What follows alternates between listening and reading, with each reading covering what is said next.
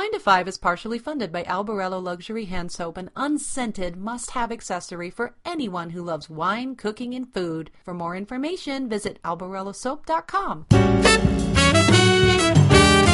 It's not 5 o'clock, and they don't care. Welcome to Wine to Five. Entertainment, education, and everyday drinking for everyday people. Your hosts are Valerie Caruso and Stephanie Davis, two wine educators who don't need a clock to know when to pour that next glass. Welcome back to another episode of Wine to Five. There is so much going on right now, so we're going to get right into it. But before we do, I want to see what our Steph has been up to in her trounces around central Italia. Steph, where you been? What are you seeing? What you drinking? What's going on over there? Well, when it's not raining, we're enjoying all of the sights and the little surrounding towns in Umbria. And yesterday spent the day in Gubbio and I've been drinking a lot of Umbrian local wines. Nothing fancy, but just enjoying some Vino Bianco and Vino Rosso. And just, just taking in all the sights and the beauty and the food and the rolling hills. And the people have been so wonderful, even though it's not touristy here. They are very welcoming, and I just can't. Some of these medieval castles and these cool local. They have the local dialects, and there's like local food, and everything, and just from town to town. So that's pretty special. That is so cool. I love that you've got a little apartment out there and away from the town center, and you're just living like a local. Yeah, we are trying, Justin's better at the Italian than I am, but he says that when I drink more, I speak it a little bit better, and it reminds me of you when you were saying that your friend was like, Val, you should just drink more. Yeah, you're fluent. Hey, when you're drunk, you're fluent. I don't know if that's the case or if you just feel like it is or you think less, you have less inhibitions. I don't know what it is.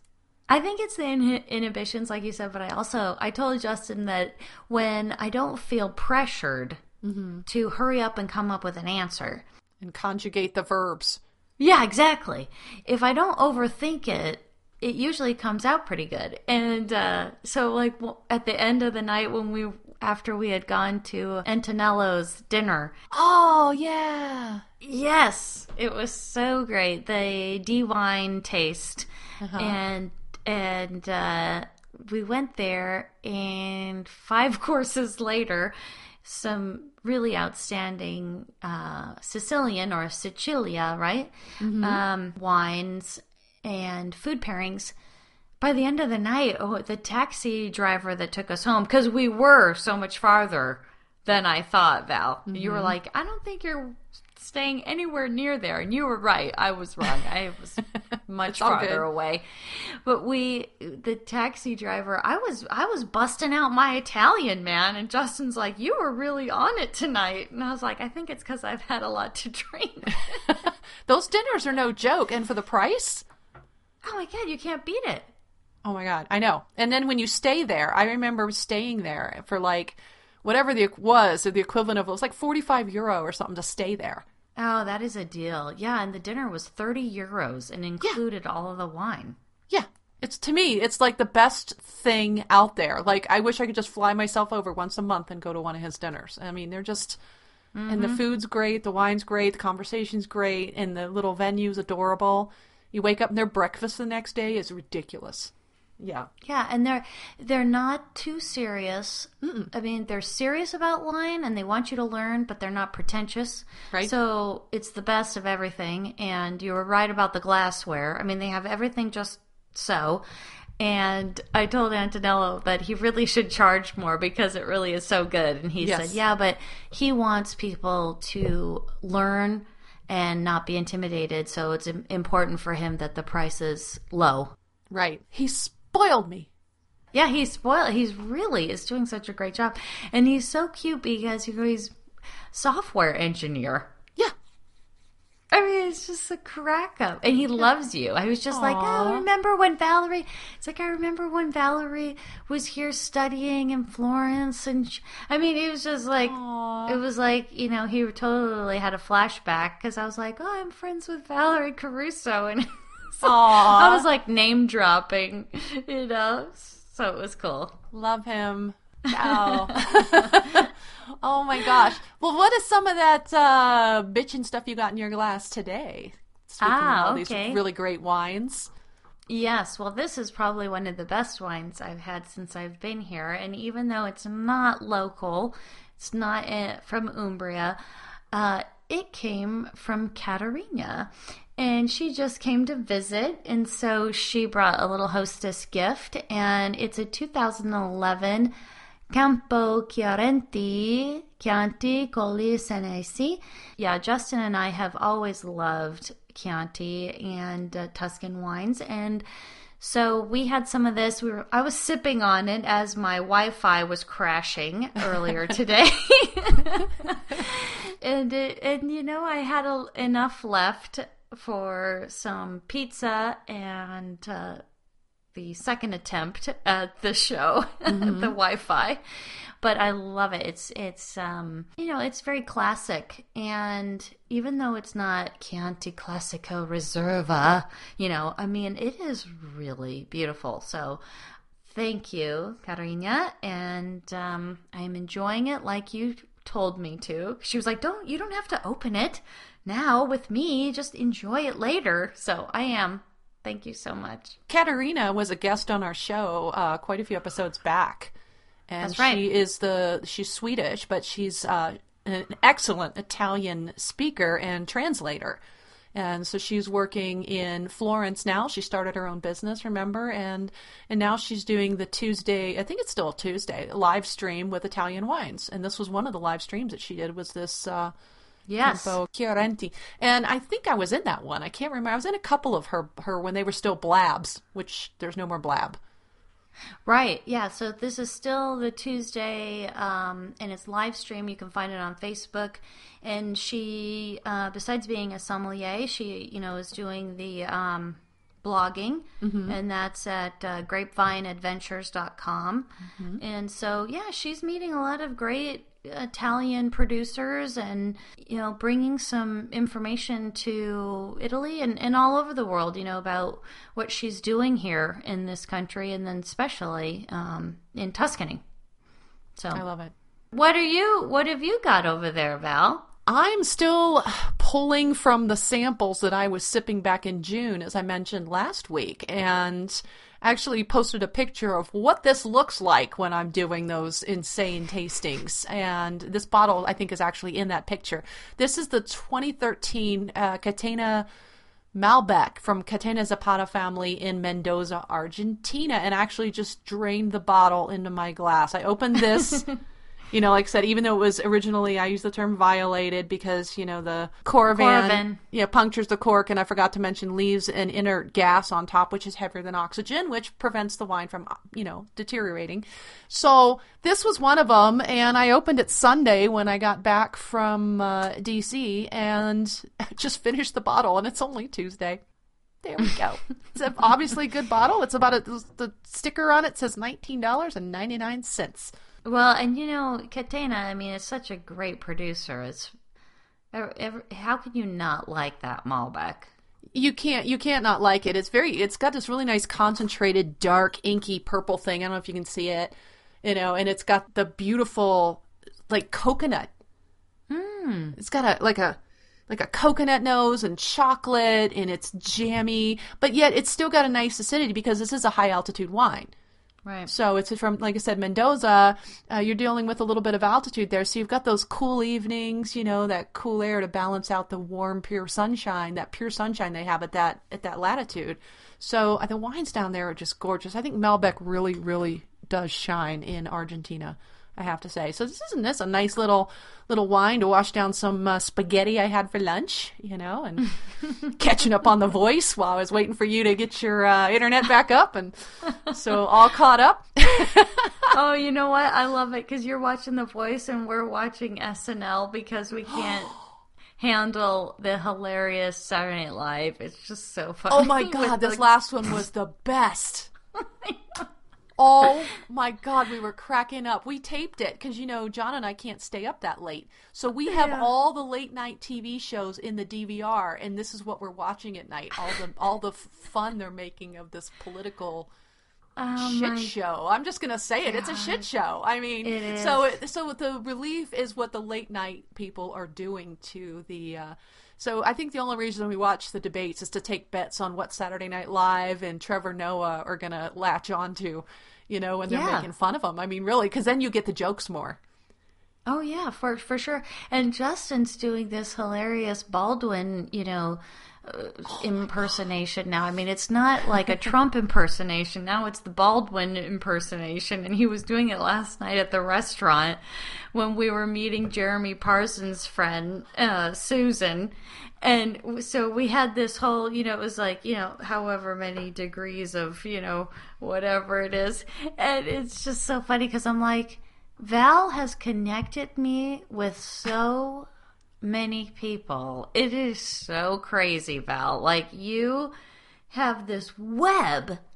It's like goes everywhere. It's like the Val web. It's like I'm like a spider lady, It's so cool. I'm like, I really appreciate how many people you've connected me with, and it's really neat. And the world is really very connected in that wine community, I was just gonna say, wine really does bring people together. I mean, these people that you never met before, like I met Antonella on Twitter, and I saw the dinner, and I had been reading his wine taste for a few years because it was one of the recommended newsletters that our teacher in Florence, who's also named Katerina, she recommended, and so I just started getting his newsletter back in 2009. And I was, I'd been to Italy like 2 more times, and I was there in 2011, and I saw it come across Twitter. I'm like, I'm in Florence. I should just get on a train to Perugia and have dinner. I said, let me see if I can get some friends together. Well, my friends were all Italians with, jobs. So they weren't going to go down there for the night, So I went down by myself, and then you can read the story in my blog about how I had 2 tables for 1. And all that, but yet it turned out to be a Cinderella story, and I loved it. And same with Katerina. I met her on Twitter, right, over wine. I mean, it's just hey, Riccasoli. Oh, I've been there. Do you work for Brolio? No, I was a history major and all this, and we just, and you get to meet these people in person, which I think is so cool. It's so crazy because I was like, Katerina, I'm like, can't believe that we're meeting, and then we just met through Valerie, and she's like, and we just met through Twitter, and then. Susan at dinner last night, she's like, so how do we all know each other, and how do you know Jeremy? And I was like, well, I only know Jeremy through Valerie. Valerie knows Jeremy. This whole thing. It's so crazy. Through blogging, and we're talking 7 years ago. Mm-hmm. Somehow he made his way to my blog, and I'd found his, and I think it's through another common blogger. I think it was through Sam Dugan.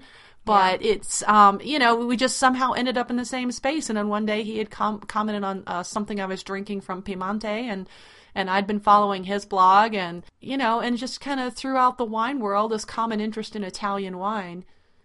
And yet I've never met him in person. Mm-hmm. Yeah, but he's a super guy, and he writes about Franciacorta, which is one of my favorite bubblies, and he was also a guest on the show. So how cool. It is so cool. It is so cool. And, speaking of cool, it's now October. I know. And it is beautiful. 60 degrees out. The leaves are changing. And you've seen those memes? No, I haven't. I haven't seen the memes. I'm kind of off the grid a little bit. I haven't seen the memes. Tell me about the memes. So the memes are all these beautiful shades of orange and gold, and the trees changing, and they all say October is my favorite color.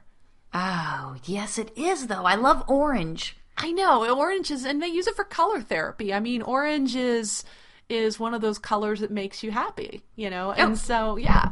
Well, there you go. Yeah.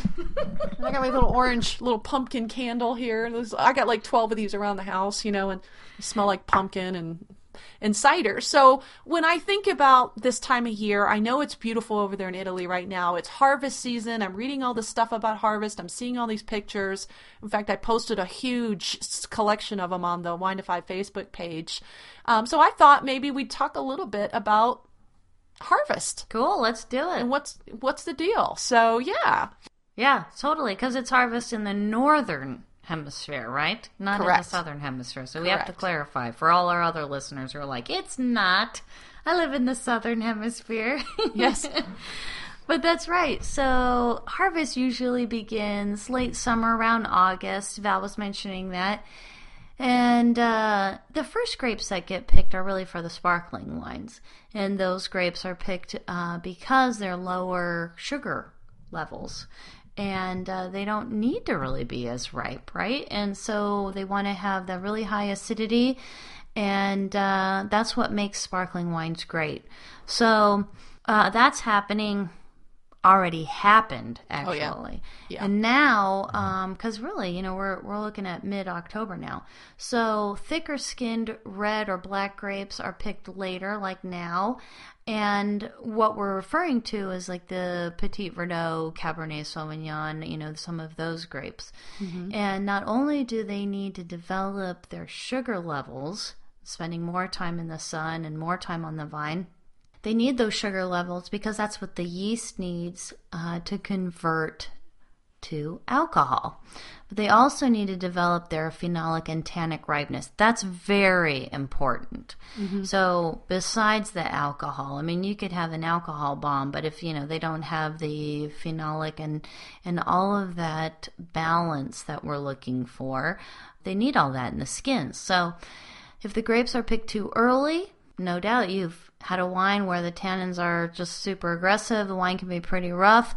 If they aren't allowed to soften during the ripening process, that's not any good for the rest of us who are drinking the wine. So, this is important because it all comes together when you've got the aging and all of the ripeness and everything comes together at the very end for these red wines. But it's different. It's totally different scenario for the sparkling wines and the white wines. So, but here's a little factoid for you guys. Anthocyanins are what give the black grapes their color, and during ripening, these increase as the chlorophyll levels in the grapes, chlorophyll being the green part, decreases. So that's kind of a cool little factoid. Just kind of sandwich that in there. Absolutely. And it's funny because the low anthocyanin, there's a pH relationship too, and we're not going to go into that. We're not going to go into pH levels with the blue versus the lighter red wines and the malic and the tartaric acids, and potassium has to do with all of this. But there are other things that come into play too. So we're kind of simplifying a bit. But when we talk about harvest, weather is a biggie. Mm-hmm. Weather is a big flippin' deal. Not only do growers have to worry about weather at harvest this time of year, for example, picking late in the season under rainy skies can be devastating. Remember, I always talk about 2011 when Napa had 20 straight days of rain or something like that. And the Cabernet, that late ripening grape, was still one of the last ones on the vine. And people were worried that, oh my God, they're going to be all diluted or they can get moldy. That's right. This can ruin your harvest. So they're worrying about weather during harvest. They're watching the skies. But also, so you've got way back in the spring with the a late spring frost. So the grapes haven't even developed yet. But if they're just budding, that frost can kill those buds, or if the grapes are flowering or just starting to have fruit set, that can also ruin as well. Just like an early frost in the fall can ruin the grapes. Yeah, and I think sometimes people don't realize, how much wine is just like in your own garden at home. Right. Think about that. You get the hail, you get frost, and then all of a sudden you're like, all that work for nothing, Yeah, my tomatoes were shredded by hail, for example. And not only do they destroy the fruit, and they destroy the fruit itself, like thinking of the grapes, but then they can shred the canopy, all those leaves. Well, then that ruins the grape's ability to process, to create this photosynthesis as well. And it can really just take out a vineyard. And that happened this year, like over in Burgundy and in many places around the world. So summer hail is a threat. There are other things too. pests and disease, mildew. Bugs can bring certain things, or pests can transmit certain disease, like Pierce's disease can be transmitted by the glossy-winged sharpshooter, and California's dealing with that. Mm-hmm. And then even pests you wouldn't think about. And I thought this was fun to toss this in there, but a few years back, and I have the article, and I'm going to link it up for you guys, but I remember seeing photos of baboons eating grapes in South Africa. Dude, I would doubt it. Those baboons are like crazy. They're crazy. I mean, you can see where they're like stealing people's pizzas and they'll open your car doors. They do. They're a problem, and they're violent, and they're a problem because people are encroaching on spaces that they've lived in for so long. So they're a problem in the vineyard as well because they've got the electric fences. But here's what some of the winemakers have told us these baboons do. They'll throw the baby baboons onto the electric fence to see if the baby screams. Right? I can't believe it. They do. They know this. They're tactical, man. And so if the baby baboon screams, then they mean, okay, well, that electric fence means business. We're not supposed to go mess with it. But if he doesn't scream, then it's grape on. I mean, they go on in. And so I'll link up this piece from the LA Times blog. It was from back in 2010. It's called Baboons, the Wine Connoisseurs of the Animal Kingdom. And can anyone guess what grapes these baboons prefer? I have no idea. I'm just like, this is hilarious. But it's not if you're a winemaker over there. It's not. I mean, this is a problem, and they're not allowed to shoot them. Only a few. We did visit one winemaker, and I think it might have been Hamilton Russell, but don't quote me on that. But one of them, I think, does have a license to shoot them, and I'm not sure which one it is. I can't remember off the top of my head. But they do like grapes. Guess which ones? Pinotage. Pinot Noir and Chardonnay. Oh my god. So these are classy baboons. These are classy baboons, yes. They have a thing for Chardonnay and a good Pinot, so. That is hilarious. I love it. I love it. Well, okay, so Pinot and Chardonnay. You might also remember these are the grapes that are featured in Burgundy. And we've been talking about these over the last couple of episodes. So speaking of Burgundy, this plays into our wino radar. So check this out. And Val even was like, "You've got to check this out." And then I was reading it. It's like, what? Oh my gosh! Crazy town. Right. But anyway, so you know, right? So after Burgundy has suffered so many things: frost, hail, mildew, locusts, frogs, and the plague. No. Okay, we're just kidding. The last three, yeah. I mean, they really have had frost, hail, mildew. And according to another article in Decanter, which we'll have linked up for you guys, every grape counts, as this was the worst harvest since 1981. I'm actually really, I think that is a big deal. I mean, somewhere between 20 and 27% less grapes than last year. I mean, they are having a hard time. So we are going to see prices rise for sure. Mm-hmm. But grapes are now being stolen, but besides all these other things. Mm-hmm. And not by the baboons. Right. They don't even have baboons. No. So, I mean, besides all these other things that these winemakers have to worry about, they got to worry about somebody coming in and picking their damn grapes at night. I can't believe that. I mean, it's like, who does that? No, and who does it successful?y? I mean, it's just like, how do they? There's probably going to be some new like crime movie, like some, what is it, like some Matt Damon wine thief movie. Well, and I'm gonna jump ahead because apparently, I get that people might sneak in and pick at night. And this isn't the first time this has happened. I mean, this happened last year with with that Condrieu. Yeah, I think it was, and it was in the Rhone. The Maison Etienne Guigal had a third of their premium Viognier grapes stolen that were reserved for their famous luminescence last year. And oh, by the way, that luminescence was only made like 2 other years, 99 and 2003. But here's the kicker, and I'm going to just jump ahead here because in 2010. Also the year of the baboons. In the Languedoc-Roussillon, there was a producer that literally had folks come in at night with a mechanical harvester and rip off 30 tons of Cabernet Sauvignon with a mechanical harvester. I think this is Hollywood worthy. I think they should have some new, movie.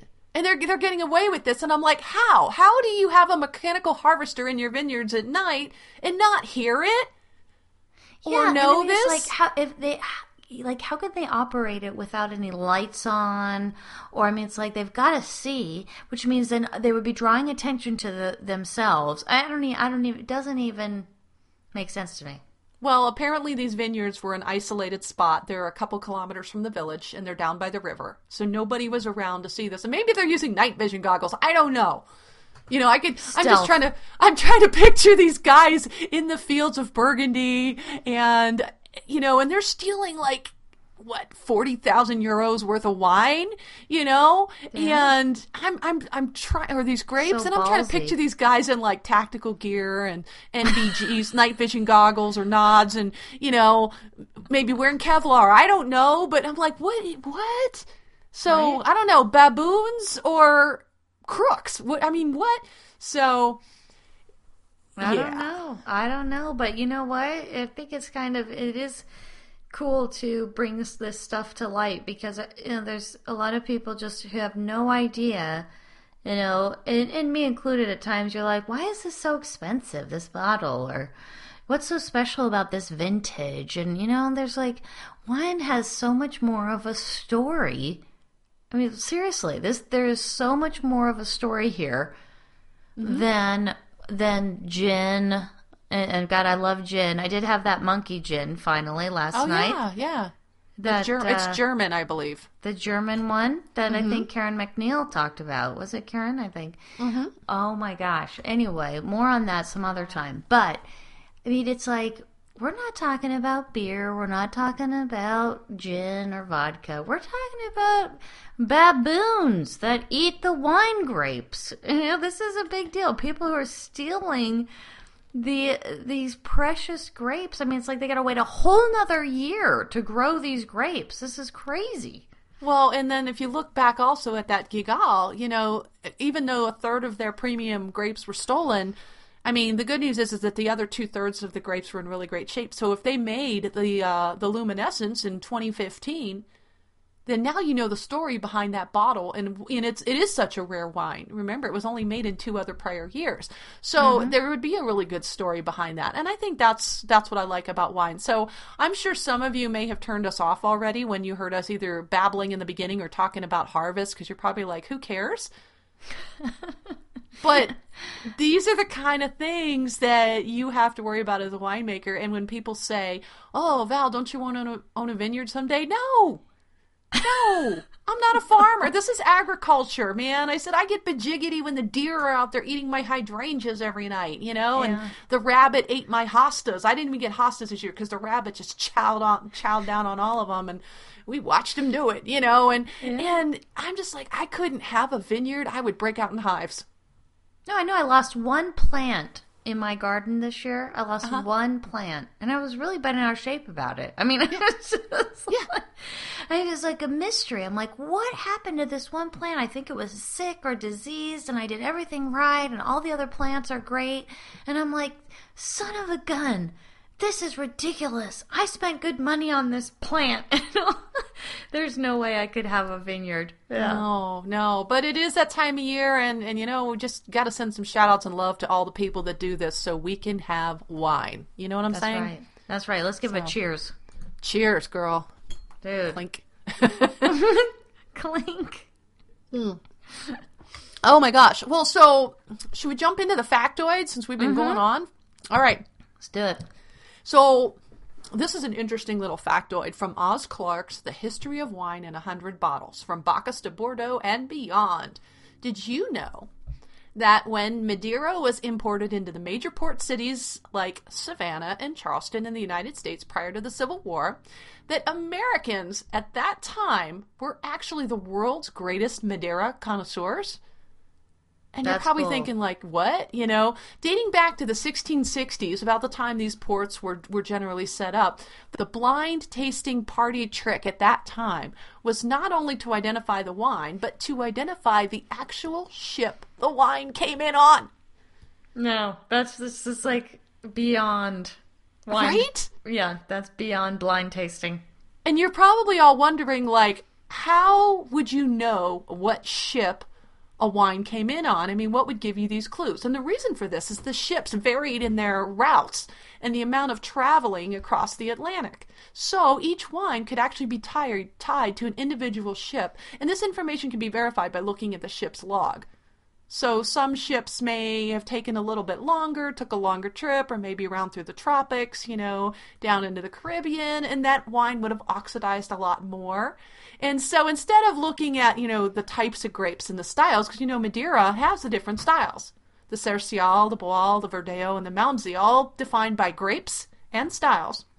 That's right. But knowing that it came floating on in from the Trowbridge or whatever ships were docking during that time. Can you imagine if blind tasting papers or exams were being graded like this today?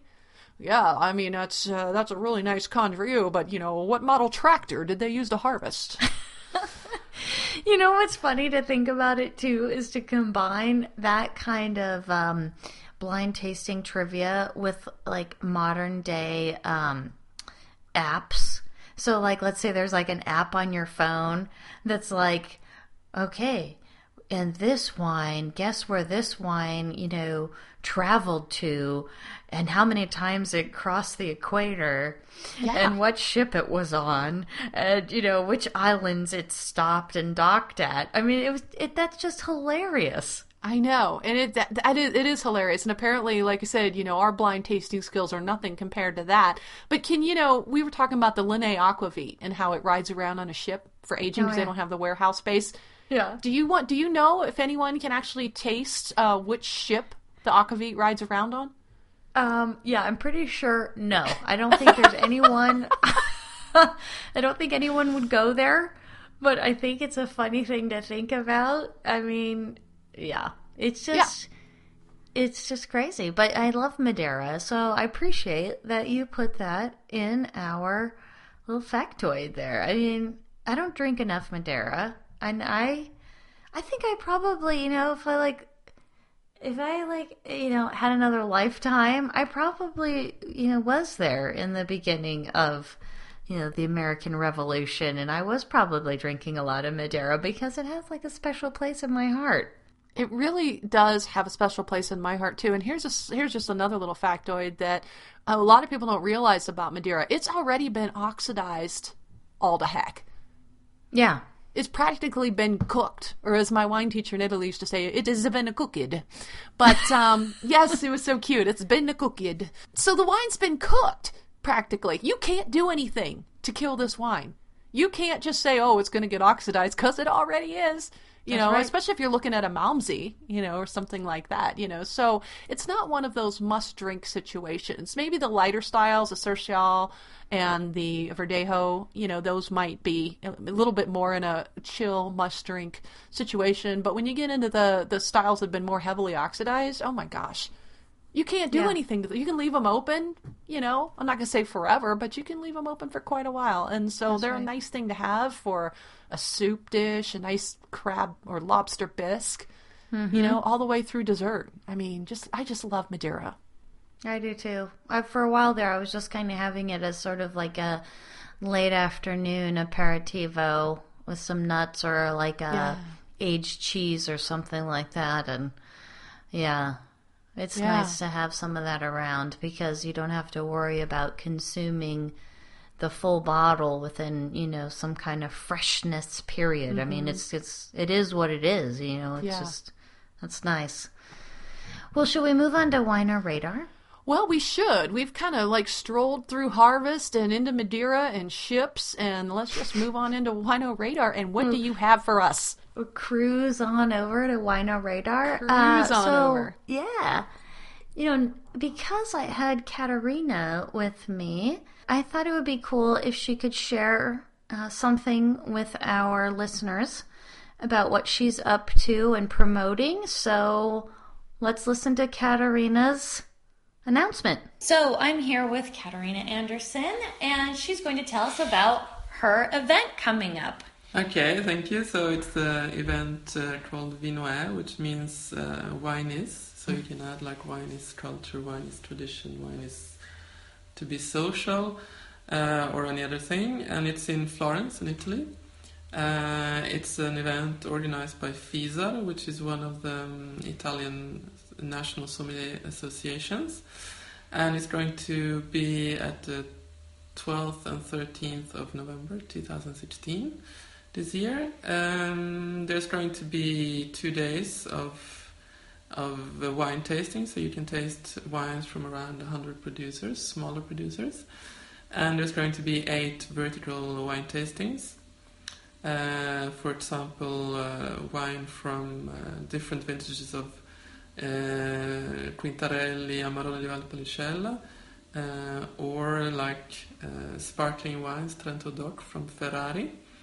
They're going to do wines in amphora demonstration. And there's going to be cooking shows or cooking demonstrations with local chefs. And there's going to be a fashion show with male sommeliers who are going to wear design tablecloths from a local design company.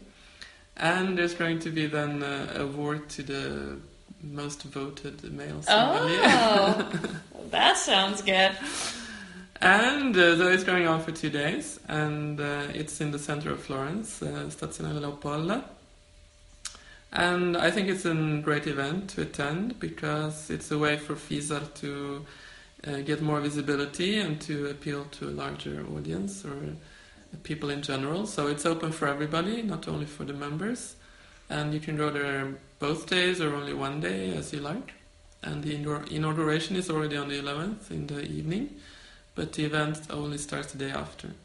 And you can buy tickets online? Yes, you can buy tickets online on the site www.vinoe.it. And you can also buy them at the door if you want that. Perfect. All right. Looking forward to that. Thank you, Katarina. Thank you. Did she say male sommeliers wearing designer tablecloths? Yeah. She really said that? I She really said that. And there's a contest like, who's the best one? Yes, please. That makes that whole... Remember back, was it last year, they had... Penfolds does this. This is Dylan Proctor's thing where they have the best dressed somm. The GQ magazine thing. Yeah. Oh my God. I know. We should totally submit some of these Fizar sommeliers over in Italy. This is a branch of a sommelier over there. They have the AIS and they got the Fizar. And these guys wearing designer tablecloths. I can't even fathom. I can't even fathom, but I want to see it, and I really want to book a ticket and get over there for this. But you can. We're going to link up the website for you. It's Vinoe, VINOE.it, and that means wine is. Vinoe, wine is. And we can stalk them on Twitter too. We've been doing that. So Vinoe Fizar, VINOE FISAR, and you can stalk them on Twitter. And good God, I hope they post pictures of these male sommeliers wearing tablecloths. When she said that, I was like, wow, this is a whole new game now. When are they going to start doing this in the U.S.? Hey, maybe the We Like Drinking guys should start thinking about that. Oh my God. I don't even know what to do with that. Oh my God, Jeff Solomon, if you're out there, dude. Oh my God. Okay, we are moving on to our Patreon love. I think this is a good segue, don't you think? Patreon love. Little tablecloth love. I don't know what you're doing over there in Umbria, but you go, girl. Okay. So thank you guys so much. Thank you to our Patreon supporters. We are giving you some love. So to our tenacious tasters, you are just as dedicated to our Wine to Five podcast as you are to your adult beverage, wine or otherwise. We appreciate your tenacity. Jeffy, we're talking about you, man, and your hilarious show that we were just talking about. We Like Drinking. This is totally about you. Thank you so much. And to our It's Not 5 o'clock and We Don't Care listeners, which I have said it's not 5 o'clock and I don't care a few times already this trip. You guys Thank you so much. You want your podcast when you want it and your wine when you want it. Nobody's going to tell you when it's time to pull that cork. So thank you, Meg from South Dakota, Clay from Arizona, and grazie mille to John from California. You guys, you're making it happen for us. Thank you so much. So speaking of Patreon, if you don't know already from the pictures on our Facebook, we have some Wine25 Go Vino logo glasses, and we're shipping them out to people who are supporting us on Patreon. So they're not for sale, but you can get them by heading over to www.patreon.com/wine25podcast. And if you pledge $5 a month, you'll get one glass. $10 a month, a set of 2 glasses. Or for $20 a month, you get 4 glasses. That's pretty awesome. That's how you do it. Now you get your Wine25 glasses. Our show would not be possible without you, our listener community. To find out more about how you can support Wine to 5 show, please go to patreon.com/Wine to 5podcast. And this brings us to the end of our show. We hope that you'll share Wine to 5 with your friends and online community.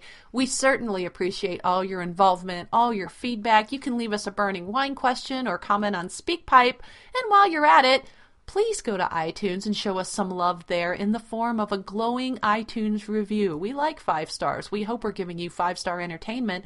And we're also on iHeartRadio, so put us on your playlist there if that's the podcast player of choice for you. You can also, please, please, please, share our fun Wine to 5 community, because what good is wine if you don't share it? So all the wine lovers in your life, they deserve to hear about Wine to 5 as well. Right.